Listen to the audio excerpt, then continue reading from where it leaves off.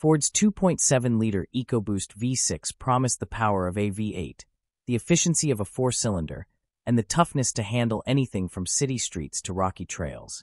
From towing heavy loads to tackling off-road trails, Ford's 2.7-liter EcoBoost V6 has become a fan favorite, but not without a few bumps along the way. Today, we uncover the engineering, real-world performance, flaws, and the surprising reliability story behind this advanced engine. Whether you're a truck owner, Bronco fan, or just love smart engine tech, you won't want to miss this. The Ford 2.7-liter EcoBoost V6 made its debut in 2015, first appearing in the Ford F-150 and later expanding across various models, including the Ford Edge Sport, Fusion Sport, and several Lincoln vehicles. This engine was introduced as a more advanced, fuel-efficient, power-dense, and high-torque alternative to the aging 3.7-liter Duratec V6, which was naturally aspirated and known more for reliability than innovation. The 2.7-liter EcoBoost brought a fresh balance of performance and efficiency to Ford's lineup, offering V8-like power in a smaller, lighter package. The Ford 2.7-liter EcoBoost is a V6 engine with 6 cylinders arranged in a 60-degree V configuration. It features twin single-scroll turbochargers, dual overhead camshafts, for valves per cylinder, and twin independent variable camshaft timing, TVCT. The fuel delivery system uses a dual injection setup in the second generation, incorporating both port and direct fuel injection. The engine block is constructed from compacted graphite iron, a material typically found in heavy-duty diesel engines, while the cylinder heads are made from aluminum alloy, balancing strength and thermal efficiency.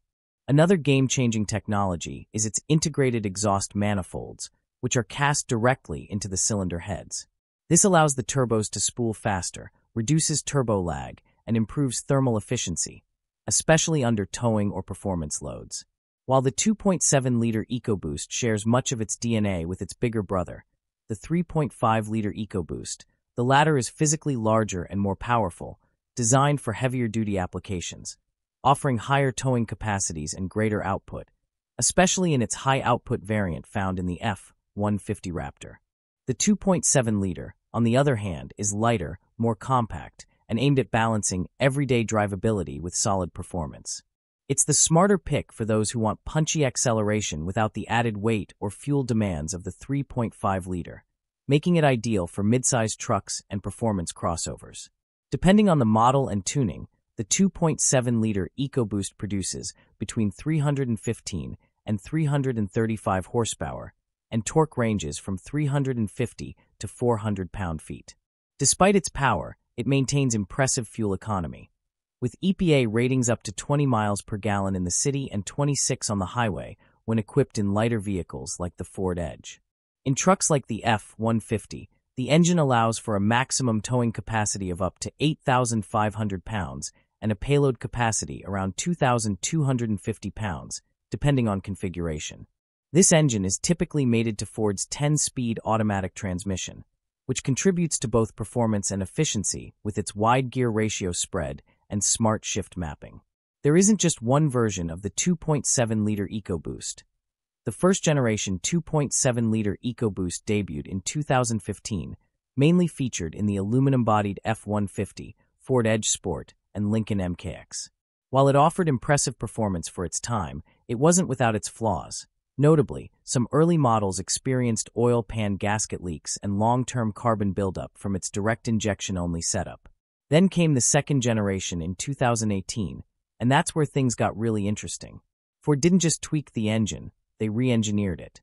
This updated version brought in dual fuel injection, combining both direct and port injection to solve the carbon buildup issue while improving combustion efficiency. Turbochargers were redesigned with electronically actuated wastegates and new higher-pressure EGR system for quicker response and more precise boost control. The internals were also enhanced with stronger camshaft phasers, revised valve train components, variable displacement belt-driven oil pump, and plasma arc cylinder liners that reduced friction and improved thermal management. These upgrades made the engine not only more powerful and efficient, but also more durable, especially under heavy loads or aggressive driving conditions, something critical for trucks and off-road-focused vehicles like the Ford Bronco. Tuners appreciate the stoutness of its CGI block and the engine's ability to handle more boost than it gets from the factory. With just a tune, owners are seeing substantial gains in both horsepower and torque, easily pushing this engine well beyond the 400 horsepower mark. The electronically controlled turbos also respond well to ECU remapping, and with the added fuel delivery from the dual injection system, there's plenty of tuning headroom to work with. It's a modern engine that blends efficiency, power, and modability, and that's exactly why it's become such a favorite among performance enthusiasts and everyday drivers alike. The 2.7-liter EcoBoost V6 has been widely used across Ford and Lincoln's lineup, finding its way into a range of vehicles where performance and efficiency need to coexist. It first appeared in the 2015 Ford F-150, particularly in the Lariat and XLT trims, where its lightweight powertrain matched perfectly with the truck's new aluminum body. It's also been a key engine option in the Ford Edge Sport starting in the 2015 model year, where it continues to deliver punchy acceleration.